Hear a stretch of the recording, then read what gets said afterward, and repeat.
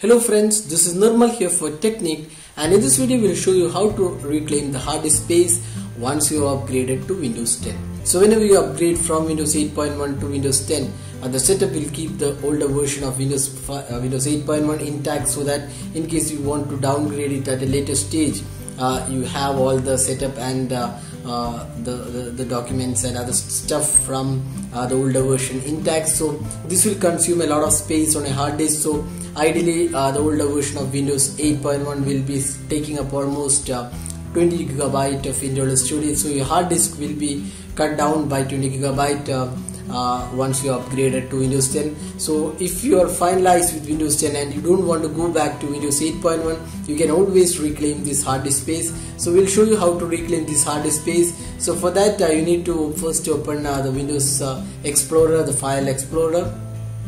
So go to this PC and right click the drive where you have the Windows 10 installed. So this is our drive.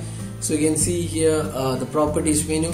So click properties, and you get the Windows the hard disk properties, the drive properties, and you have the option called disk cleanup. Just click this option, disk cleanup, and this will now calculate the amount of space you can free on this PC, so that you can reclaim the hard disk space.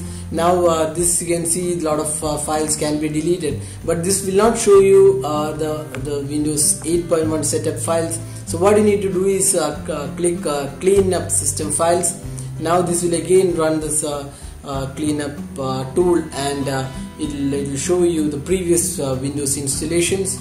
So this will calculate the amount of free space that can be reclaimed. So we have to wait for that.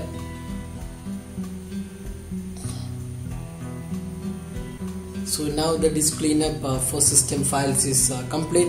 Now if you scroll down, you can see previous Windows installation. So this is around 20.7 GB. So that's one of the important space consuming options here. So what you can do is just select this option, and then you might also find other options like upgrade log files or system error dump files. So these can be removed. So you can see we'll be able to reclaim around 20 to 21 GB of space. That's depend upon the version of Windows you have previously. So based on home or pro version, the size might change, but it will be around 17 to 20 GB of space.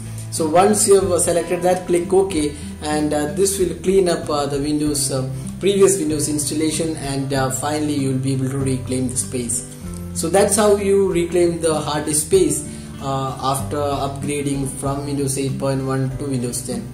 So that was a simple tutorial. If you have any queries, drop in a comment and we'll be glad to help you out with your questions. If you like this video, don't forget to hit the like button and also subscribe to your YouTube channel for more videos. Thanks for watching this video. Have a great day.